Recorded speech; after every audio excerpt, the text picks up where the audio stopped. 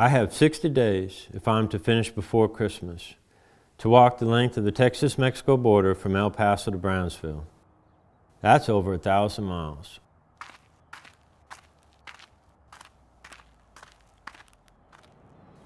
After 20 years as a naturalist at the same job, with retirement only 5 years away, I tendered a letter of resignation and planned a walk that many people thought I would not survive.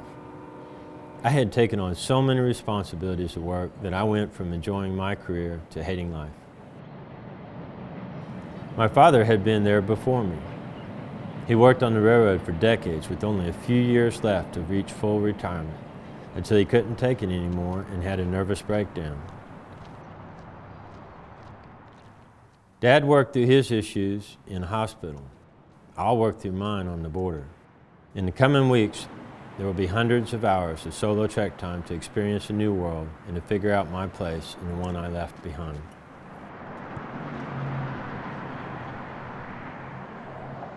This symbolic idea of the threatened border has become a way of expressing anxiety because of rapid, highly uncertain change in the world. We live in an era of economic and political and also demographic anxieties, and the border kind of captures all that negative energy, unfortunately, because it's not a very negative place at all. It's actually growing, it's culturally rich, it's dynamic, it's a place sort of where a lot of the Latino future is emerging. And so it's ironic that it's capturing all this anxiety, but maybe it is not totally strange, because maybe it is anxiety about the future. So those of us who are here kind of feel like we're on the road toward this culturally rich and economically vibrant future, and other people are anxious about that same change. I grew up in Fort Hancock, and it's a very small town, but I was separated from the community. I live in a small farm, so it was just me and my family. It was just my dad, my mom, my brother, and my sister. My grandpa started our farm with my dad's two brothers. They used to work in the onion fields in Deming, New Mexico, and they could have started a farm over there where there was plenty of water and the land was great, but no, they decided they wanted to go to Fort Hancock. Right now, the situation is real hard for farmers around here because there's no water. And especially for our farm, since it's a small farm, we don't have enough money sometimes to pay for the water.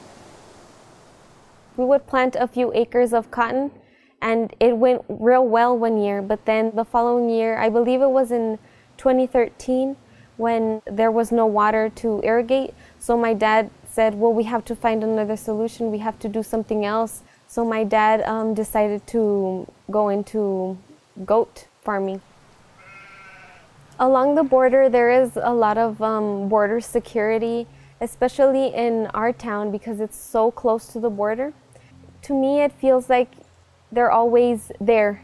They're always there to protect us, but sometimes it just goes overboard when they just stop any car that goes by, and you feel like it's kind of a discrimination, or you're being separated for being a Mexican there in our town, for being Hispanic, Latino. They judge you just by your looks, so they stop you for that reason. And I think that's one of the main things that is hurtful to anyone that is stopped by the Border Patrol. One afternoon, me and my mom were walking down the street, and the Border Patrol zooms past us in their vehicle, and we're like, oh, okay, we didn't get stopped this time. So we continue walking and chatting, and then the Border Patrol comes back around, and then they ask us, so what are you doing? Where are you from? Where are you walking to? Since we're Hispanics, that's the reason they stopped us. Because many times they'll see like any Caucasian person, or they would just let them go because they wouldn't think that they would be crossing the border. But as a Hispanic, they will stop you and they will ask you questions. I think the fence, it's like blocking us from making friends along the border. It's segregating the town that lives across from Fort Hancock, which is Porvenir. And it's just sad to see that separation, because it doesn't do anything. It's just there showing and signifying the separation of the two countries. And it's not even finished. It stops like right there. So what's the point of it if it's not gonna go across? And I don't think it's necessary for that fence to be there. Many people that don't live in the border think that there's like a big issue, like a big war going on. They think that they're gonna go somewhere close to the border and they're gonna get shot at. But no, it's very safe. There's not even a lot of people crossing the border. I've seen like about 3 people that have crossed the border, but they have not been a threat at all. People think that they're gonna hurt you, but that is not the case. They're just human beings. They're people that just are seeking for a better life.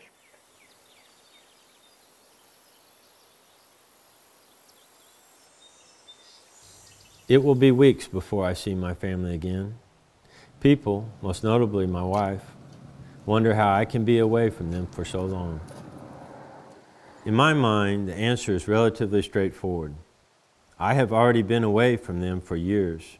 My absences were never in such long stretches, but for the last 2 decades, I spent about 1/3 of my time on the road. Staying at my job meant another 5 years away from the family, in a job that was no longer tolerable. This border walk is an attempt to reclaim my sanity and reorient my life and career in a direction that allows more family time. It isn't the way most people would pull themselves back together, but it might work for me. No one knows just how much is riding on this endeavor. If I fail, I may never believe in myself again. 9/11 gave it a label.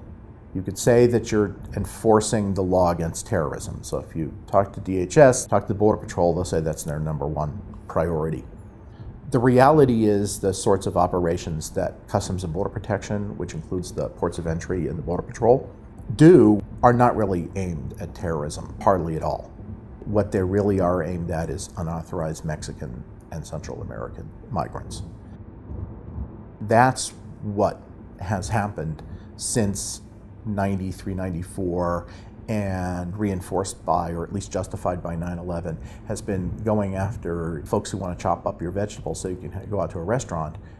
And that's where the money goes, that's where the effort goes, that's where the attention goes, that's where the rhetoric goes.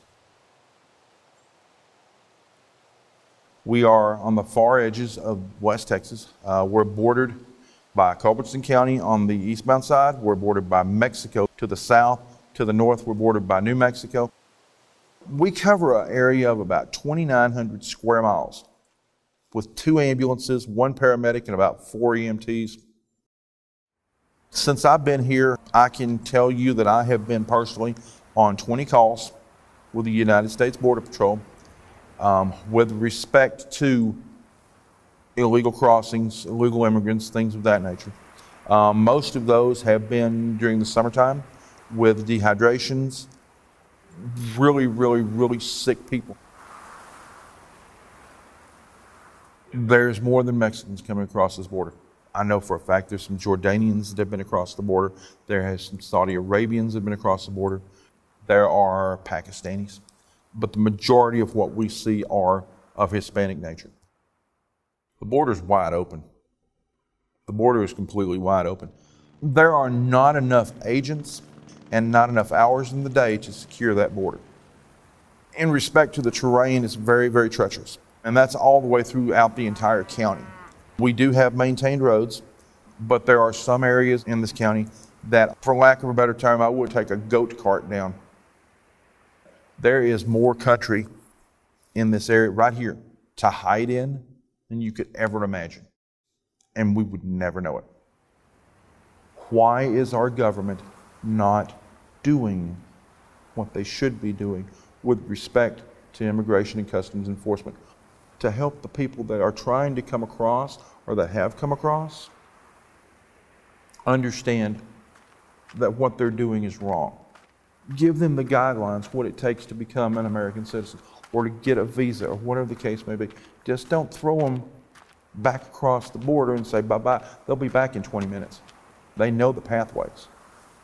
These people want a better life. Minimum wage in Mexico right now is about 75 cents an hour, maybe, from what I'm understanding. These people have to live. They've got to eat. They've got families to take care of.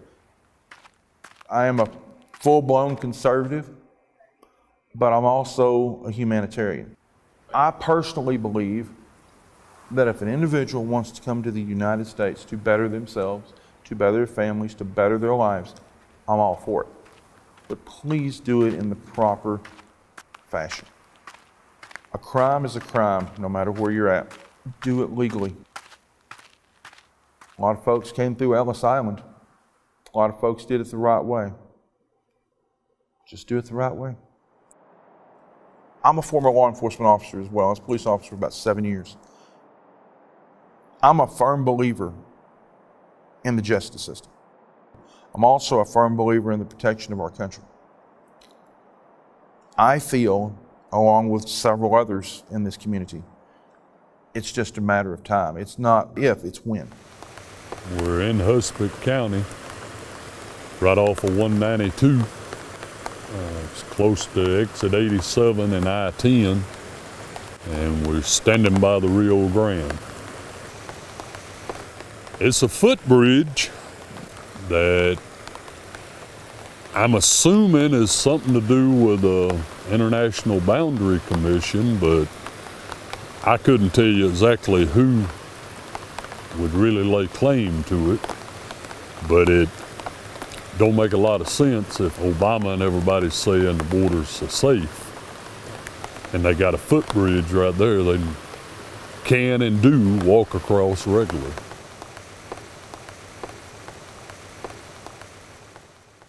Today, the Rio Grande is an obstacle to be traversed, but it made life feasible for the people who lived here thousands of years ago. The Native Americans were as connected to the environment as the modern American is disconnected from it, and their example gives me strength. Whatever path my career takes after this walk, I will always be a student of the plants, animals, and ecology of the world I hope to preserve.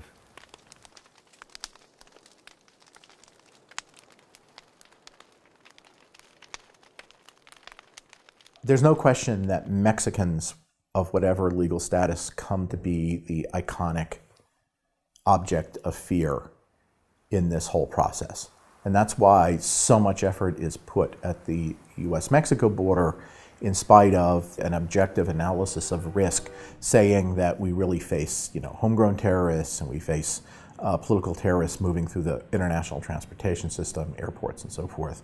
What we do face in the way of risks at this border is sophisticated criminal organizations rather than mass labor migrants.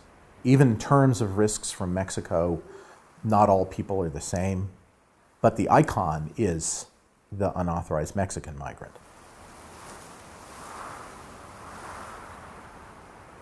I was born and raised on a little cow outfit in eastern Oregon.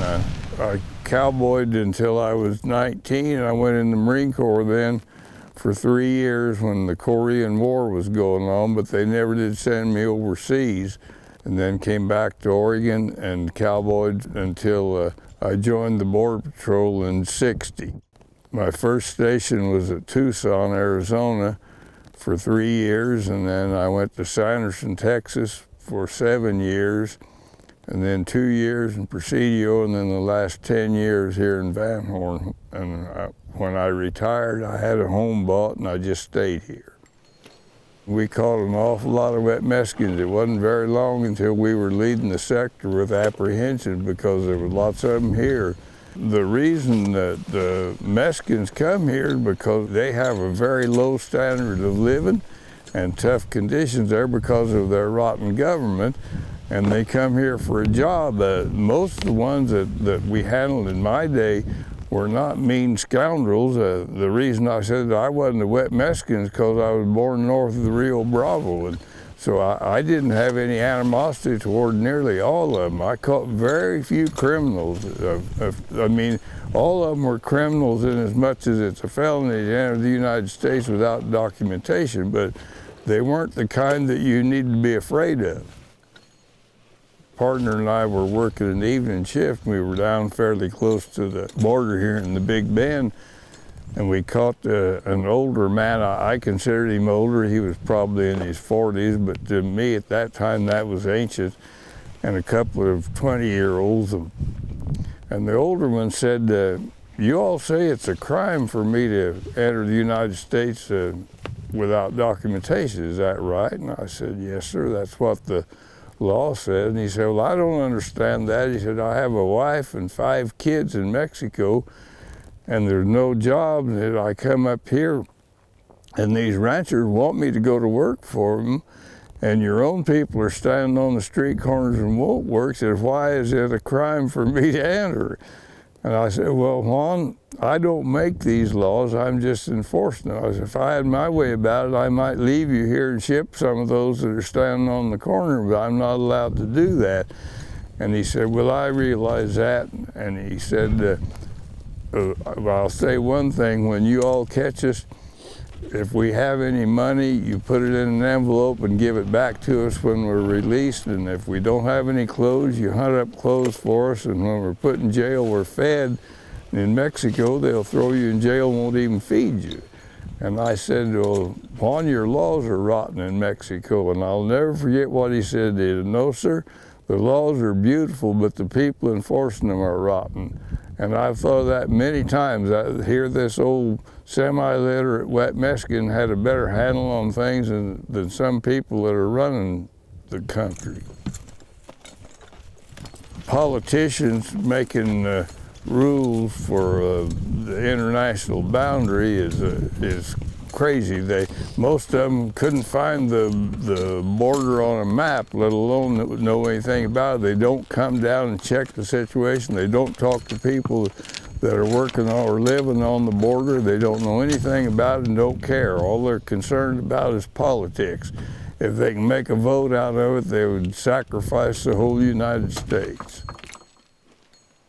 And we need to revise our nationality laws because as it's written now and has been for well over probably 150 years, is anyone born in the United States is an American citizen automatically, and that means that both parents might be illegal, and it is a wreck in the making. This person should have to be born of legal residents, either citizens or lawfully immigrated aliens, before they'd be an American citizen.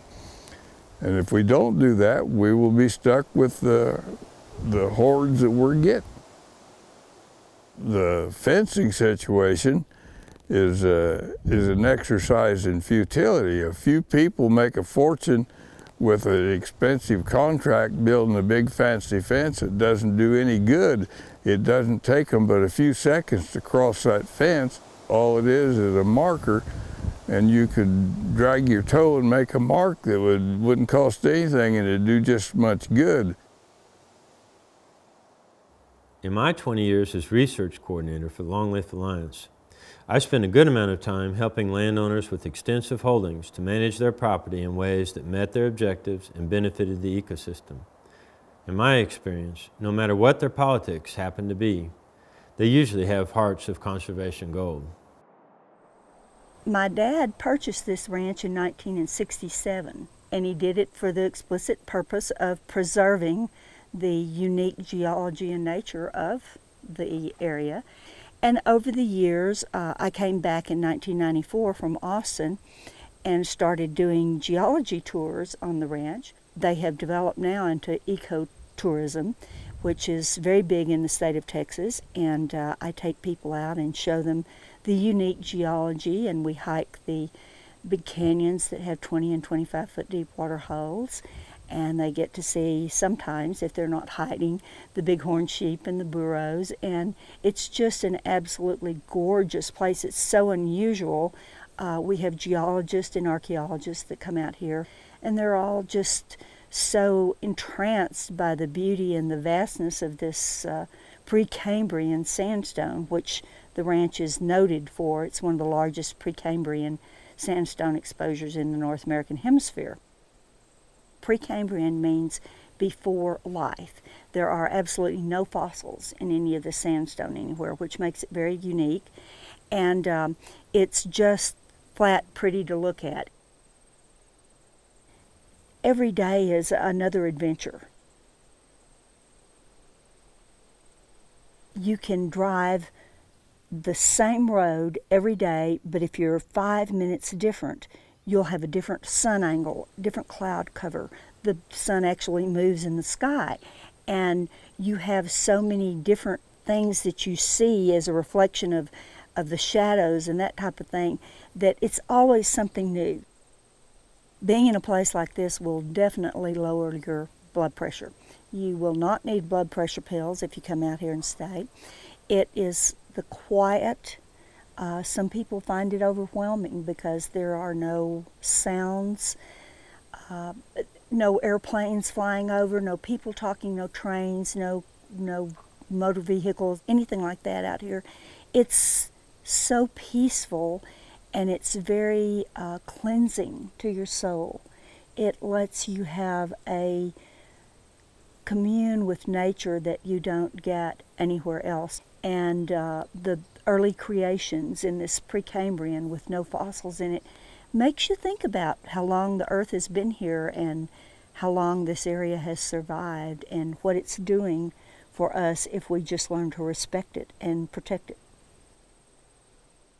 It's hard to imagine the beauty and scale of a place like this until you see it.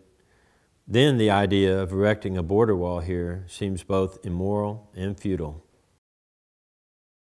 A border wall is a very simplistic answer to a highly difficult and somewhat unnerving, complicated set of changes. It's not that we should just be in this incredible embrace of globalization. And it's also not that we can just simply wall ourselves off from it and reject it. So I think we should be engaged in a lot smarter dialogue right now inside the United States about how we want to be part of the world.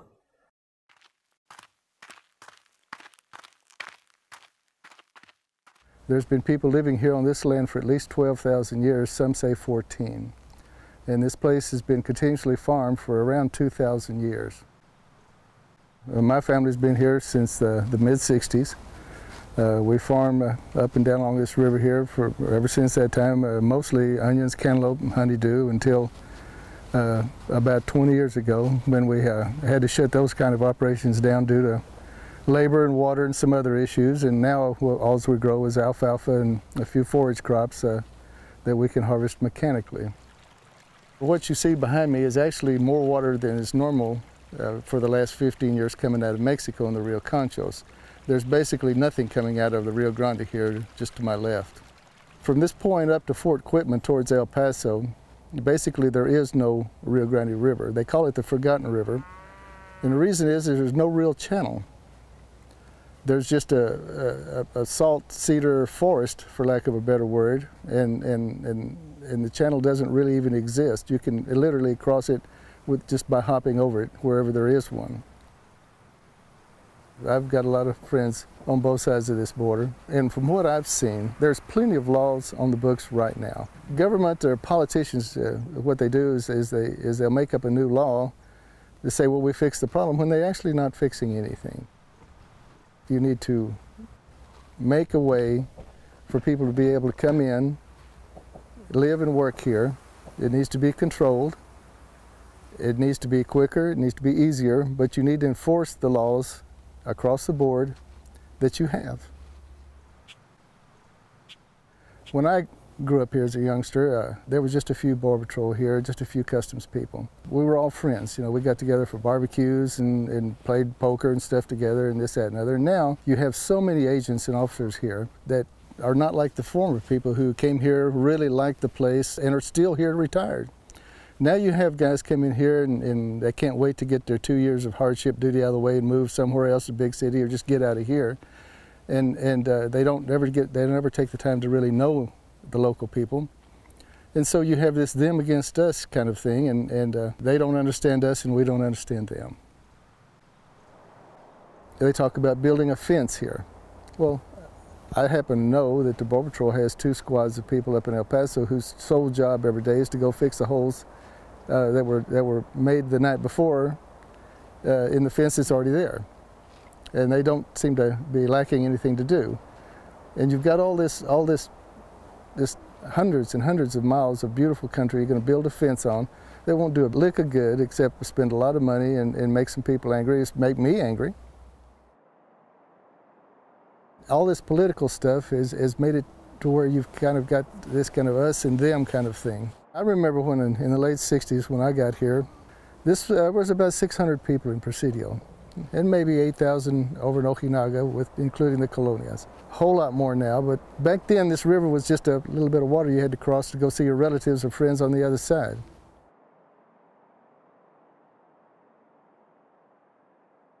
A group of friends I dubbed the Tex-Mexican Padres supply logistical support for my walk.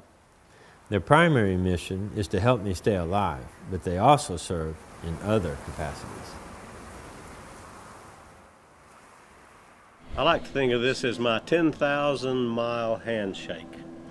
I left East London, South Africa, traveled to Johannesburg, traveled to JFK, traveled to Charleston, South Carolina, traveled to Columbia, South Carolina, flew to El Paso, Texas, and drove, who knows where the hell we drove, in the middle of nowhere, and shook hands with Mark Hainds. And the main reason I came is I wanted to make sure that I wasn't the only crazy individual in the world, and a guy's going to walk 1,200 miles on the Mexican border would top me out. So we're going to wrap up our week as a support team. It's been one of the greatest adventures of our life. So for prophets, poets, philosophers, and innovators, and pioneers, this is the place you want to be. Most people of Mexican origin are not illegal immigrants, to use that phrase, or even necessarily immigrants. Mexicans have been inside the United States, what became the United States, for a very long time, and have been coming across for a very long time. Nací en el Paradero, municipio de Ojinaga. Nací el 47, el 27 de mayo.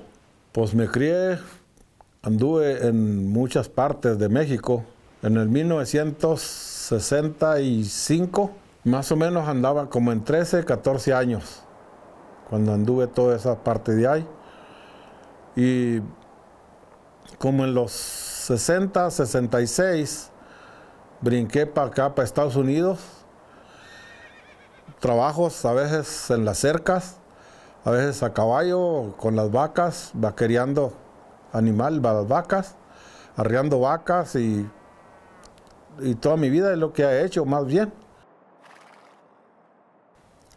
Bueno, en los 1970, cuando yo entré a trabajar a la Sauceda, ahorita es el Big Bend Range, sí, ha cambiado bastante, bastante ha cambiado. En aquellos años, cuando estábamos todos ahí en la Sauceda, menos nosotros durábamos un mes, 2 meses para venir a México a traer dinero para la familia, para que compraran comida y todo. Y durante algunos años estuvimos así, desde 1970 hasta 1988.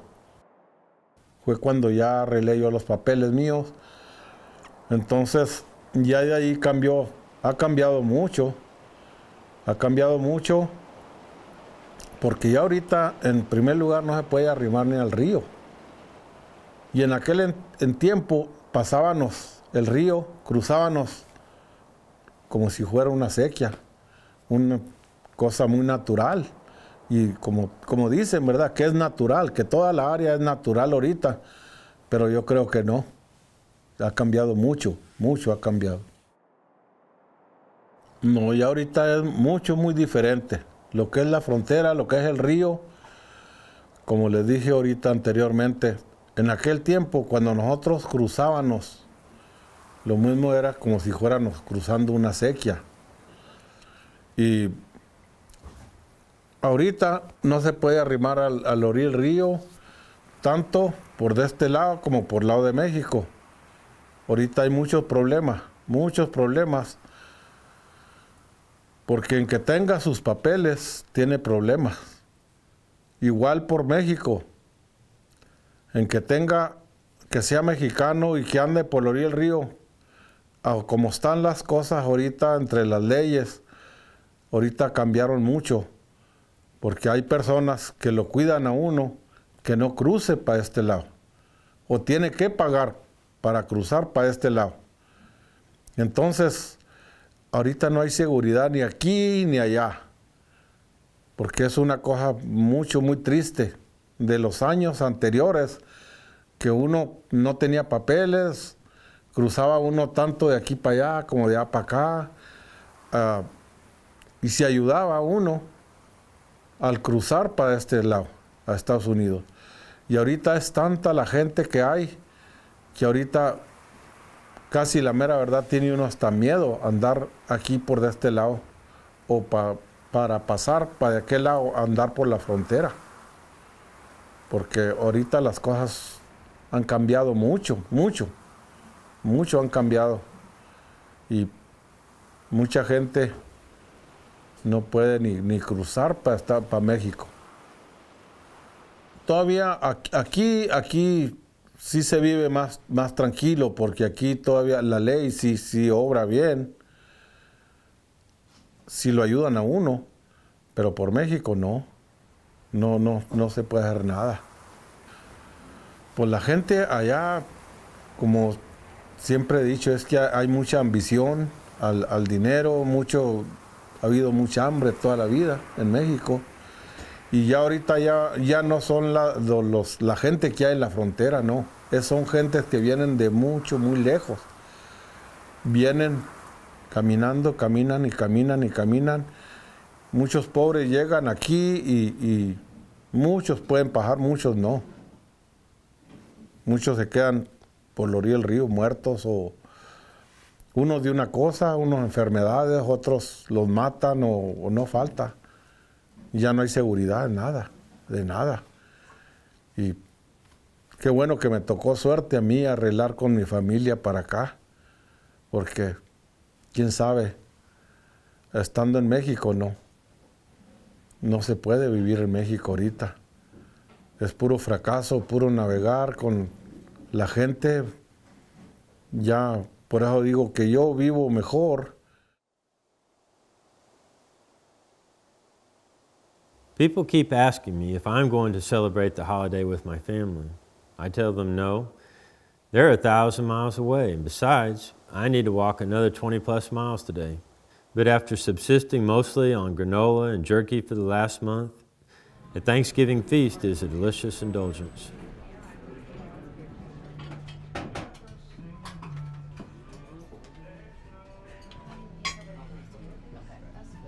Since I can't have any bread,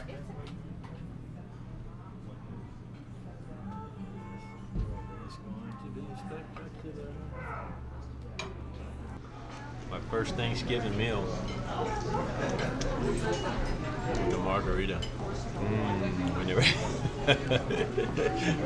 Man, yeah. The reality is there's a huge amount of everyday intimate interaction. It needs to be emphasized that there are many different kinds of interchange. There's people with many different kinds of legal status. There's dual citizens, there's people who are US citizens going over to Mexico, people who are Mexican citizens who are coming to the United States, who have local border crossing cards. That's actually a much larger number of people going back and forth legally through the ports of entry than there is unauthorized migration.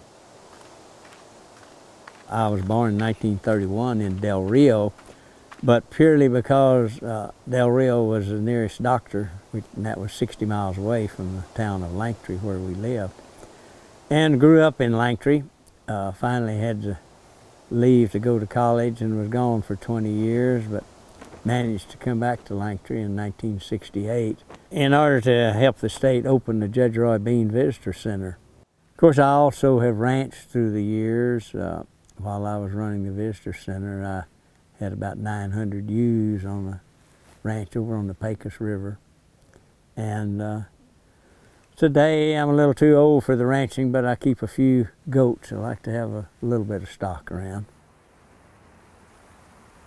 Early Spanish explorers who ventured into the Trans-Pecos country often called this the despoblado, which, if I understand correctly, means a wasteland or uninhabitable land, for example.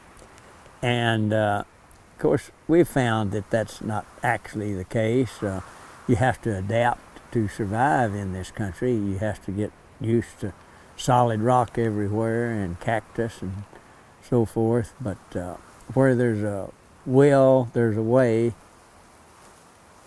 We're sitting near the edge of Eagle Nest Canyon, which is just about a half a mile east of Langtree.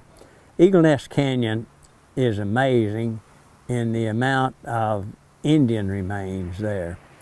Back around 4,000 years ago, the people that we now call the Pecos River people were living in these caves. In Eagle Nest Canyon, there are 7 shelters that were occupied by the Indians. And we're still learning a tremendous amount about these people. Many people say, well, we can't utilize it perhaps, but still, you know, we can understand how our forefathers and the folks who lived here were able to survive in this desert country. In 1882, the railroad was being built, and at Langtree, there was a real good spring in a canyon about half mile west of the town, and that's the reason they established a town here, because the railroad put in a big pump there and pumped water out of the spring up to a tank, and of course they then were able to have adequate water for those little old steam engines they were using in 1883 and so forth.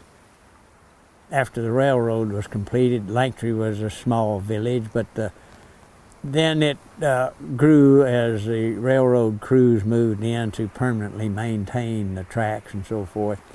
And probably the peak population of Langtree was in the 1930s, around 300, maybe a few more. But then the railroad bypassed the main part of Langtree in order to shorten their route, and the town has continued to decline ever since the 30s. A recent newspaper man described Langtree in the fact that Langtree has more historical markers today than it has families. So that means Langtree is rapidly becoming a ghost town. Throughout the history of Langtree, there had been a close association with Mexico. For example, when I was a kid, my dad was a good friend of the landowner in Mexico, just across the river from where we lived. In those days, a deer had been killed out of this area, but in Mexico they had not.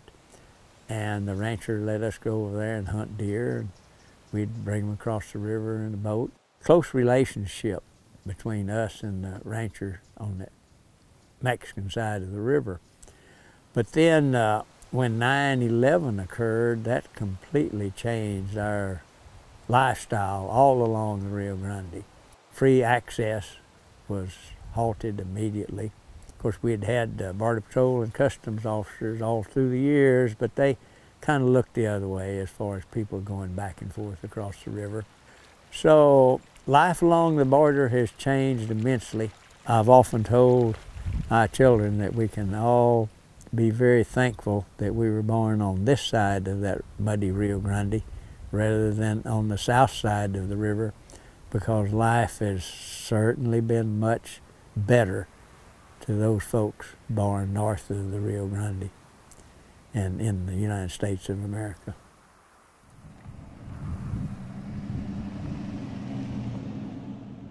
Besides the expected aches and pains from my knees and back, my feet are a constant concern. Every morning I get up and spend a few minutes taping my toes. This ritual spares my feet from any major damage, but one of my Tex-Mex compadres isn't so lucky. I chose to walk with Mark today, and we went 25 miles, which was less than I expected I would make, but after about halfway through, I didn't think I would finish. But I would recommend anybody take that 25-mile hike with Mark, if nothing else, just so you appreciate modern technology and the comforts of home. The injuries were multiple, and we won't get the total count till this evening when I take my shoes off, but I'm kind of scared to do that right now.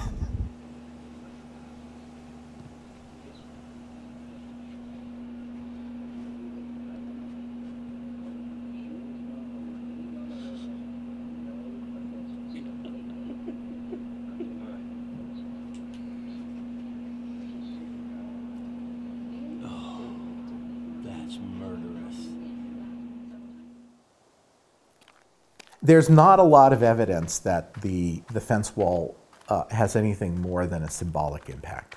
It's just a giant symbol. One of the first things about it, it was meant to kind of trick people into thinking that it was benevolent. It was built to look like it was not a giant, crude Berlin Wall type of concrete barrier, so they left a lot of open spaces. There's actually several different designs. There's ones with very closely set vertical poles, but with gaps between them. There's others that is this kind of very heavy version of a kind of a mesh. So you can look at it and say, oh, well, it's got holes in it. It must be a fence. But it is a wall. You know, I've been working on the issue of the wall since before it was built, since it was first announced in immigration reform bills in 2006. And watched the walls go up, you know, watched these little pieces of walls hopscotch across South Texas, and really seen how much damage they've done and how little impact they've had on immigration or anything else that they're supposed to be doing. In 2006, you had competing House and Senate bills that were supposed to deal with immigration reform more broadly, and they both had border walls included in the bills. And when they couldn't reconcile those bills, they just pulled the border walls out and passed that by itself. That was despite the fact that the GAO and congressional committees had already looked into border security, beefing up border patrol size and border walls for years and years. And they had always found that the only effect that those have is to reroute traffic. You don't get a stop, you don't get a decrease, you just have a different entry point. But otherwise, the same number of people come through. And so it's still passed Congress because it looks good. You know, if you are a member of Congress and you want to look tough on border security, you want to look tough on drug smuggling and terrorism and immigration, you can go shoot your campaign ad in front of a border wall. Broader immigration reform, you can't see it, you can't touch it, and so it doesn't work in a campaign ad. Department of Homeland Security was given the power to waive any law they wanted to. So in 2008, they waived the Endangered Species Act, they waived the Clean Water Act, they waived the Farmland Policy Protection Act. These walls wouldn't be legal to build if they hadn't waived the laws. I mean, they're still not legal, they just don't have to worry about the law. When the Secure Fence Act was passed, they built 652 miles eventually. And that 652 miles on a 1,900-mile southern border, it goes in fits and starts. And the claim is made that those breaks funnel traffic, that people have to go through those breaks and those breaks get better patrolled. The reality is that each sector was assigned a mile count, and that mile count was arbitrary. It was just about getting the total that they saw as required by Congress, and they didn't care where they went. And so in South Texas, you have walls that are either next to a port of entry, which makes a little bit of sense, or next to a U.S. Fish and Wildlife Refuge, because you didn't have to sue anybody for that property.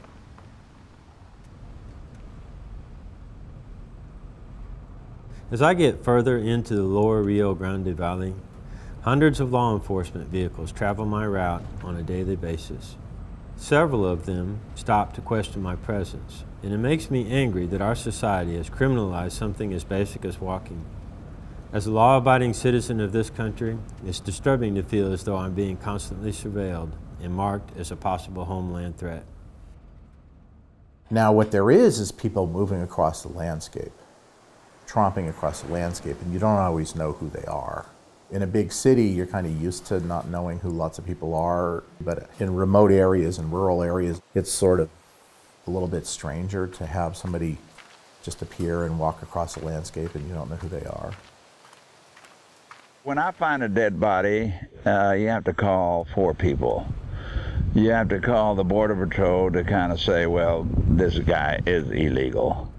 2, you got to call the JP to verify that he is dead, and probably more or less the cause. Then you got to call the sheriff department, which is his county. You know, he is responsible for dead people in his county. And the other person that you have to bring out here is the man with the bag, the mortuary man, to put him in there. Well, I've always been concerned as far as securing the border. And this current administration has given everybody amnesty, so deportations have completely ceased. I think this current administration is just telling everybody, come on across, lay around here for a couple of years and we'll give you amnesty. But then again, what else could the president do? Period. You know, what else could they do? And the Republicans or Democrats or whatever, they're not going to go against that. They can't. If they do, they lose the Mexican vote. Very simple. We're at a site where these illegals that have walked approximately 35 miles, this is where they kind of relieve themselves of any kind of extra baggage, because this is their final destination, which is Highway 285 right north of here. And they take off all the unnecessary clothes, they get rid of all these water bottles, because they're waiting for the next coyote to pick them up, which is going to take them to Houston. And they have to make a dash from here to the highway, which is about 75 yards at night. And they all have to fit in one unit, and if they're 15 or 20, they really have to kind of undress and don't carry any extra baggage for them to all to fit in that one unit, which will take them all to Houston, Texas. 60% of these people that come across, that get apprehended, come from Honduras, Salvador, and Guatemala. 40% come from Mexico. And that's the same as far as picking up the dead ones, from what I know. In my past 24 years here, I picked up about 25 bodies. I picked up 6 just on this trail right here. And there's, I think year before last, there was a record, there was 130 that were found in Brooks County alone. So that 130 is only a 10 or 15% of the ones that you really that have really died out there. That's the only ones you find, and you're lucky to find those.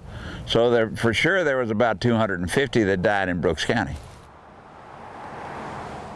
You go through the pity and the compassion and stuff, and you know that's somebody's kin or nephew or kid or daughter or somebody died up here, and it's sad that you know, they probably never will find out who she is or whatever. This is the first one of this particular kind that has ever been put in South Texas. Probably in Texas, period.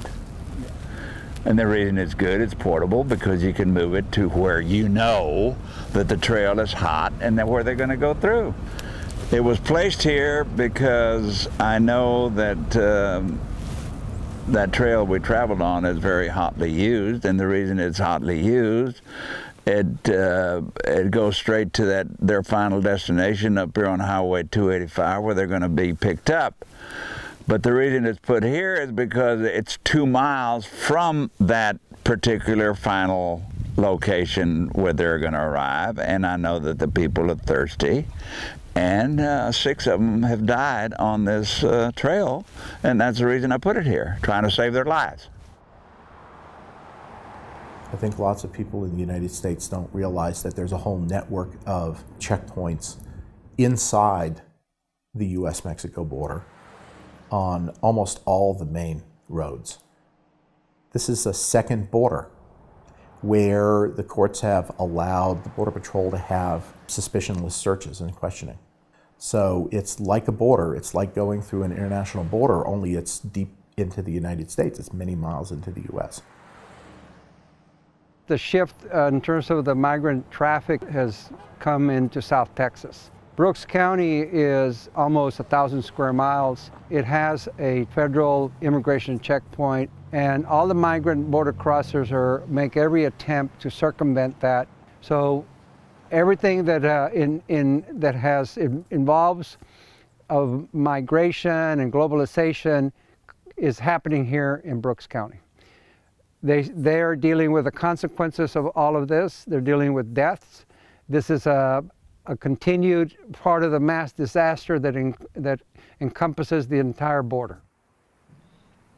Our #1 mission is to end the deaths and to prevent the suffering of migrant border crossers and their families.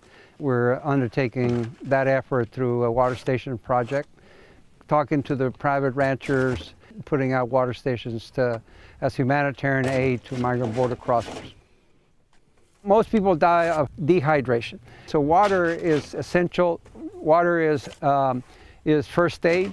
And so we began the task in reaching out to the community here, the ranch community, to place water in those ranches where people have died and to prevent people from dying.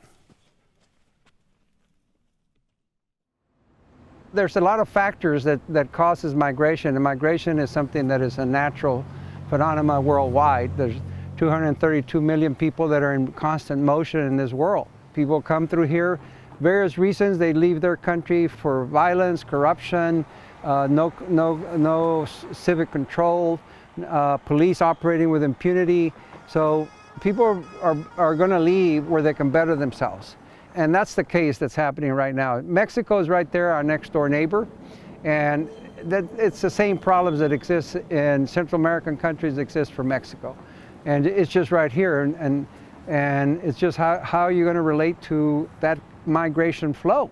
And how can you regularize that in a way that's fair, humane, and just. This country also has an insatiable appetite for labor.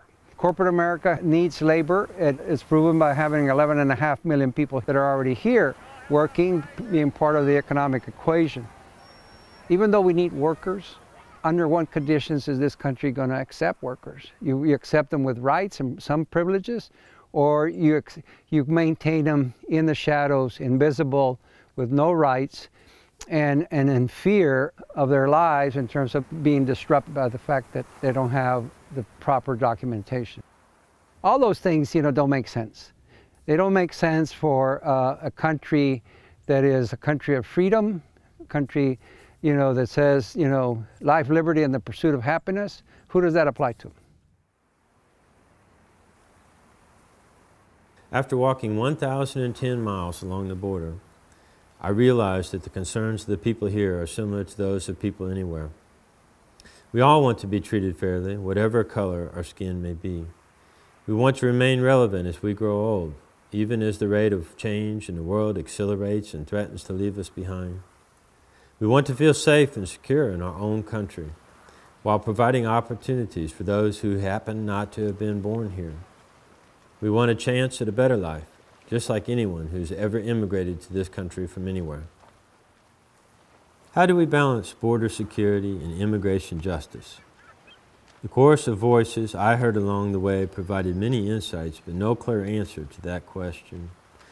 The only conclusion I can draw is that La Frontera divides two countries, but unites two cultures. This expedition met and exceeded my personal objectives. I tested myself physically and mentally. I got away from the anxieties and frustrations that were plaguing me. I changed my life's direction by overcoming the inertia holding me back from other, more rewarding paths. But what the walk really did was reveal the amazing character and humanity of those who call the border their home. And in telling their story, perhaps I will have accomplished something bigger than I ever intended.